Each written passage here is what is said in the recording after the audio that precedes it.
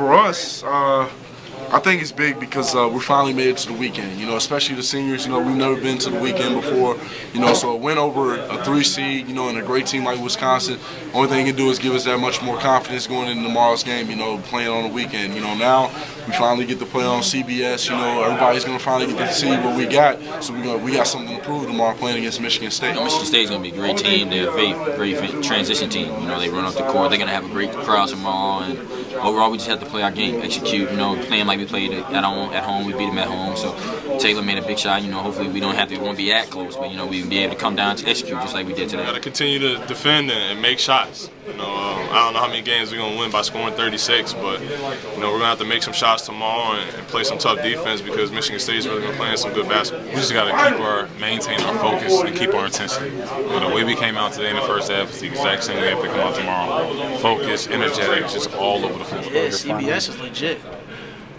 I don't know the little song when it come on, but you know I can hear it, but I can't say it. You know, so I'm just excited to be on CBS. The whole world can see that. The whole world can see that. You know, even people without cable can see that. CBS, you get that channel. You get that channel. You know, so I'm just excited. Everyone can watch it. You know, and you know we're playing Michigan State. They're playing well.